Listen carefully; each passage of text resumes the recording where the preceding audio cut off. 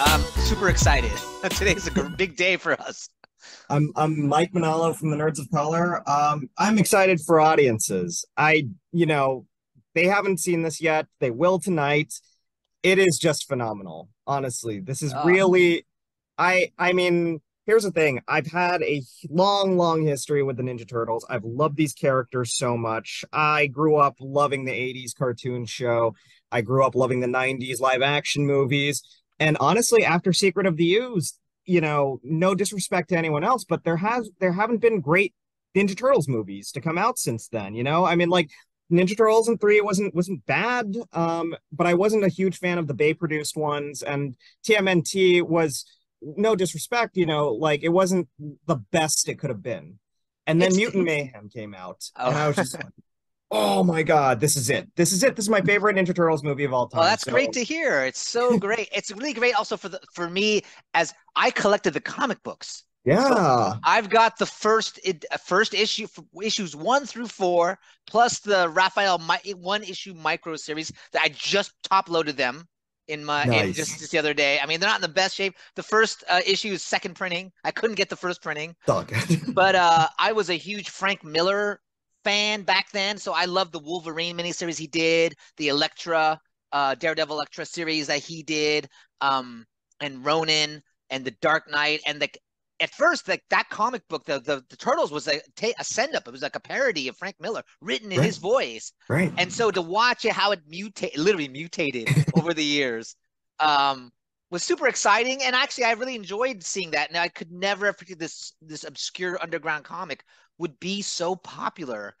And Yeah. everybody on the film that came to it came from a different perspective. Like I was one of the older people, so I came from the original comic perspective. There were several that came from the Saturday morning cartoon, the 2D cartoon. There was another, like the art director Arthur Fong. He still had his toys, and so he would like show something, like every meeting he would say, well, here's this Technodrome toy from this other, from like, here's this other toy, and we would have like this moment of show and tell almost, where everyone would talk about it. And even in the design, it seeped into the design of the movie. Like Yeah. uh there was this idea of using the color, which, a 2D 80s Saturday morning cartoon is kind of garish in its color palette. And the toys were too. Like you have limited number of colored plastic you can use. And so they generally are pretty bright colored. And the chunkiness of the molds and everything affected the design. And I remember the other art director, Tiffany Lamb, talking about it and like really guiding the 3D along the way. And it was like the cut lines or the seams in the geometry, like how that was all influenced by the toys. And so there was this aspect of it that was really influenced by everything that came before it. And I joke that there's a shot in the movie where I said we have to do this one 100% Michael Bay. It's like, and that is there's a shot where the turtles land on the back of the giant creature, and we do this orbiting shot.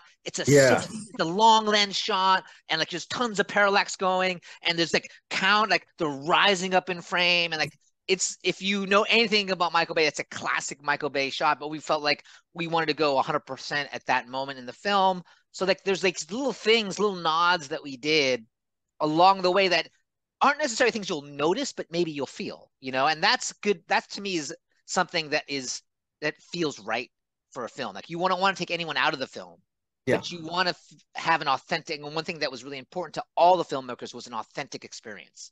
Like that was something that really was important. It really felt like it really was a Ninja Turtles movie in every definition, as you kind of described. Even, one of my favorite scenes, I think, is when Leo is sort of narrating their grocery store mission, and it calls back to the Daredevil inspired Laird and Eastman comic Yeah. books, like the all white eyes that look Yeah. like Yes. Batman and everything like that. And I'm like, this is brilliant. You guys are incorporating everything in Turtles history into this movie. And was that a challenge for you? I think it was. It's like a responsibility, right? Yeah. You're walking a line between being too fastidious for fans, Yeah. and then also trying to create something new and our take on stuff, and making sure that you're staying true to the vision for the film. And from the get go, Jeff Rowe, the director, was adamant about it being a teenage experience. And we would talk about, like, even in the photography style, how the cinematography, like, how do we shoot it? And we really felt like when we're with the teenagers, there's no other adults around, in air quotes. It was all about capturing early Spike Jonze cinematography, like this idea when he was starting his career shooting skate videos, and like this idea of hanging out with your friends. And like Spike Jonze very much has this authenticity about him and his filmmaking style from those early work, right? And like he had done this collaboration with Arcade Fire called Scenes from the Suburbs. That was a touchstone for us. And this almost like finding these moments and not Mm. knowing who's going to talk when, and reacting with the camera to that moment. Like, oh, now it's Leo saying something. Oh, no, wait, Raph's saying something. And little bit of these these handheld micro adjustments to the camera were super important. And in the scene that you're talking about with the white eyes, so we actually purposely shot that bit like super heroic, as if like, here's the movie that everyone thinks we're going to make. And then the moment he says Gogurt, we actually cut to the actual turtles, and the camera's super handheld and kind of off kilter, and the turtles are just being who they are. And that moment, that transition was like, that's the magic trick for us. Yeah. We said if we can get the audience to go along with that and find humor and connect, then we've got them. Then we've hooked them at the beginning. It's almost like it's kind of this foreshadowing. Like the beginning is how they're going to be at the end when they become the heroes. But then we Yeah. start here with them as teenagers, and so we're sort of using those the cinematography is partly a subtext to support all of that.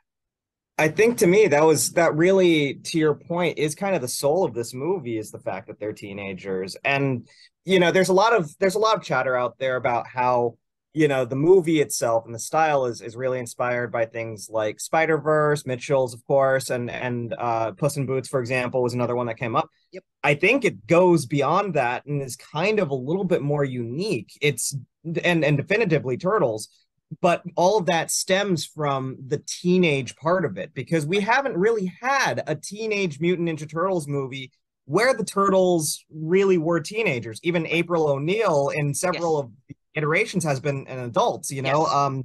and if she's hanging out with teenagers and the teenagers have a crush on her, it's a little like weird. Yeah. But everyone here is age appropriate. They're teenagers, and the art style reflects that, like the rough, crude sketches and the colors and everything like that. But it's evocative of who these characters are. It's evocative of how they see the world. Right. And even when they're going and narrating different things, you get into the kind of the crayon style, Yeah. of their own perspectives. And I thought that was brilliant. So for you guys to kind of piggyback off of Spike Jonze's work and the Arcade Fire's work, was a very smart move and something that's never been done in Ninja Turtles, history. So I applaud you guys for that. Well, I 100%. appreciate that, and really that all comes from Jeff. Like when I Yeah, first met Jeff, like I hadn't met him until this film, and yeah, before the film started, before I was on, he was already working on it. I asked him in my very first meeting, like, is there a filmmaker that you're is there somebody that inspires you? And he brings up Spike Jonze, and like in this obscure kind of short film. And when I watched it, I said, oh, this is something different. I want to be a part of this. And just his energy, and I'm sure you've interviewed him, like he is a generous filmmaker. He has a vision. And like I said, the best idea wins, inspires you to bring your best to the table, yeah, right? And so now you have a filmmaker who's relentless, that makes you, encourages you to be relentless. And so yeah, it all feeds upon itself. And towards your note about the look of it, Yashar Kasai asked everyone to bring in their high school art. It's like we were nice. looking at this thing to try to figure out, like in the beginning of a film making process, even though I'm not in the art department, I get to go to these art reviews. And so I'm Yeah, just watching, I'm sort of auditing this art, happening in front of me. And they were, the meticulous search for what makes a teenage drawing was super important. And Yashar would talk about how, when you were that age, you would be very serious in your drawing style and like holding the pencil too hard or pressing too hard on the paper, and what effect that would have. All of these things were all happening early on in the movie, and you can imagine it's very untraditional. And I welcome the comparison to Spider-Verse. I think, the thing that I like to talk about is the Spider-Verse effect. That Yeah. Spider-Verse allows us to make this film. It isn't, like they have their own style, but we have our own style as well to our film that is trying to stay true to this teenage drawing thing. Like that's where, the art really does inspire everybody else. Like you really Yeah. get a sense of like how, seeing the art helped me make my choices and helped me decide how to direct my department to do the camera work. I think that that's actually one of the most brilliant things about this movie. And you talk about the Spider-Verse effect. To me, this also enhances that effect because one of the biggest effects Spider-Verse has shown us, and one of the biggest effects that I think TMNT contributes to, is this idea of animation not just for kids, not just as its own separate genre. I think Del Toro definitely spoke Oh about it yeah. a lot. It's a medium. Yes. It's a medium for storytelling. And we're getting to the point where people should start taking animation seriously as real cinema. And I think what you guys have done here really contributes to that very well. What are your thoughts on that? On animation really becoming, even taking something as much as people might mock it, a concept like Ninja Turtles, but turning it into, my opinion, real cinema. I'm going to say it. I don't care what people say. It's real cinema to me. Turning it into this. I mean, like, what do you think about that, Well, and how animation's evolved there? well, first, it's as hearing it from you, it's a huge compliment. You always strive, whenever you work on anything, you want it to be cinema. I mean, Yeah, it's not like you said, "I'm like, oh, I'm going to make a great quote unquote animated something." Like you want to make a great film. It yeah, happens to be that we're using animation as the medium by which we're telling this story, but like we want to use it and be artistic and creative as we can in the medium of animation. And the great thing about animation is that you make everything. It's also one of the most challenging things about it is nothing's for free. You don't, yeah, every single thing that comes up on screen has to be designed, has to be thought about, and it's painstakingly thought about, designed, built, surfaced, rendered. All of it comes out, out of somebody, and not just one, hundreds of people's hands. I've worked in live action, and I love my time in live action. It was fantastic. One thing I like about animation, it's the most collaborative of the sort of cinematic, you know, story forms to me because it has to be. No yeah. one person can do all the things, right? And there's nothing for free. And it forces us all to work with each other and to also be respectful of the other person before us and the person that comes after us. And so I think there's like something that creates. And in a film like this, where all these people were doing that little bit extra to try to put some more of themselves into the film, I think it shows in what ends up on screen, and it's Yeah. super inspirational. I find that any story can be told in animation. I looked at one film that blew me away from a few years ago, Flea.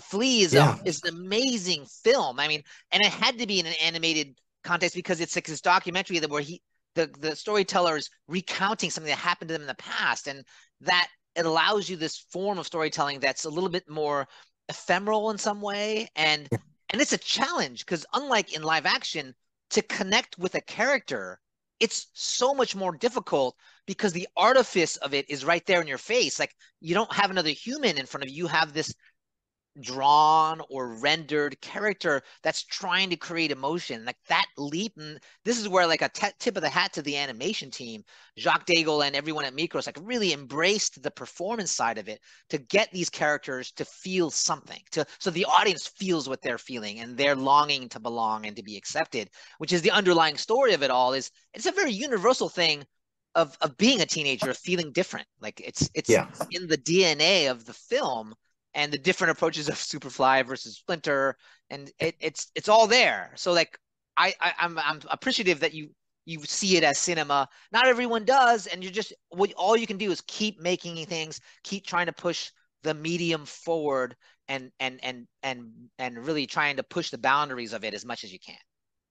I'm telling you though, as long as you have movies like Mutant Mayhem coming out, then I think the audiences, the critics, the Academy eventually will start seeing this medium as a means to tell real cinematic stories like Mutant Mayhem. And I think this is a hugely successful argument for why we should consider I, these I types of I stories as appreciate it. You know, even yeah, even amongst ourselves, we can be skeptical. I remember yeah, when they first announced the Lego movie. At that moment, I was like, "Wow, really?" And then yeah. I saw what Phil Lord and Chris Miller made, and I was absolutely blown away. And it's very much a similar case where there's a story that like you could be skeptical of, but then you see what they made and the imagination that went into it, the thinking, the thought process, the humor, like it's all and the craftsmanship, it's all there. And Yeah. I think that you can never discount something until you actually see it, and then the proof's in the pudding. Exactly. I was thinking the exact same thing. The proof is there in the pudding. And when it comes down to it, a great story, great characters, they can come from anywhere, Right. and it's evident here in Mutant Mayhem for sure.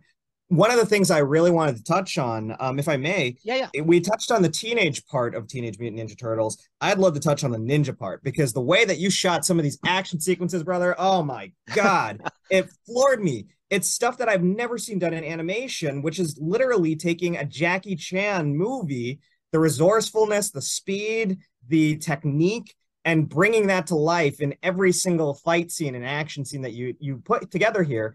There's brilliant ones that I can call out specifically. I think there's a montage shot Yeah. where you're getting the perspective of each of the different characters, but they Right. kind of blend together almost Right. like one scene, which I thought was brilliantly done. And then there's Splinter's scene, which because he's the master, because he's Jackie Chan, you see the Jackie Chan fight in him. And I love that. And you captured that beautifully. Was that difficult? Because I haven't seen that really done in a whole lot of animation. Yeah, sure. I mean, we'll talk about the scrolling, what we call the crime fighting montage to No Diggity. That, Yeah. so the inspiration for that scrolling shot was Old Boy. Like Oh, that was what we were going for. And we first have to start with amazing storyboarding process. yeah. Gabe Lynn and Kyler Spear, co-director Kyler Spear, and the head of story, Gabe Lynn, they were relentless in like their pursuit of excellence, which made it easy for us to do our job. Yeah. So like this is where every department helps each other, you know. So like this wasn't created in a vacuum. This was a team effort. But we went with Old Boy. And what we thought about was we're doing Old Boy, but we're going to do it in a way that would be so hard to shoot in real live action that people will be blown away. And there's this idea of progression in it. So when it first starts, it's just a series of cuts. They're going to different, you're establishing the environment. Boom. On the beat, boom, boom. And then you're like, okay, I've seen this kind of thing before. But as the villains in those each of those environments notices them and stands up and points, we then start the magic trick of, oh, wait a minute, they're doing the same thing at the same time. And then we start the scrolling bit. And when that happens, if you notice, and this is a tip of the hat to editorial, we start cutting on the beat of the song, which is why the song Yeah. is one reason why the song is so important. And we progress. And so it starts cutting faster and faster with each beat. And at the final one with Raph running and tackling all the guys, it cuts in rapid succession between all of them. And it doesn't finish there. We said, okay, so it starts off as individuals, but then we get to this orbiting shot. And like that's like the next level, them working together, but in different environments. And if you this was all done, that sequence was all prevised and shot by the Mikros team. And I have to Wow. call out one specific artist on there is Rafael Vinicius. He took it upon himself not only to research moves from the historical Turtles movies, but also work with animation so that we were choreographing things they wanted to do. So that requires a lot of work because we have to kind of animate the way the animators are going to. It means we have to take notes from them. And Yeah. then if you watch that orbiting shot, it ends with two turtles smashing a villain between them, which is directly taken from the live action movies. So there's a lot of things happening there that are calling back to, working together. It's Old Boy on steroids or Old Boy in animated fashion. It's great storyboarding. And then when we get to the Splinter fight, I was telling David about this. So the Splinter fight, we actually did a whole pass on it, and we're supposed to be done. And that's when both Jeff and Seth Rogen like, this isn't good enough. This isn't Jackie Chan enough. So then Gabe goes back and we're trying to get this right. And he boards this amazing bit with with all the weapons. And we had just a few days, but we had a crack team led by Monty Granito and Kyle Robinson, sort of putting this thing together. And then we plus those just a little bit more to end up with what we did. And then it was a total surprise to me when editor Greg Leviton, if you noticed, he uses the score from the training sequence on top of that bit, and it harkens back to like that part of the movie, and so it all comes full circle. So that all those micro choices create the sequence that you liked so much, It's so brilliant, Kent. Honestly, I think it's really the magic of filmmaking, the magic of making movies, bringing this to life. You guys really just knocked it out of the park. I could listen to you all day. This is so brilliant. This was honestly one of the most fun conversations I've ever had, I think, at the Nerds of Color. Oh, well, And I I want to appreciate thank that. you so much No, for that. it's totally my pleasure. I mean, I actually loved working on the film. It was like working for Jeff and Seth was super inspirational to me. The art department, and here's the thing, like working with young, inspired people as someone who's older, more experienced was fantastic. Like they just brought so much energy and enthusiasm that it inspired me to be even more enthusiastic on my part. And it just was, I think, infectious for everyone that worked on the movie. Well, all of those people have made this Turtle fan proud, and they're going to make millions of Turtle fans proud after today and through the weekend. Kent, thank you so much for your No time. problem. This was wonderful. Have a great one. All right, you too. Boys, professional artists and professors. Maybe a nerd who's just like you, talking about the things that you like too. So I invite you to the NOC.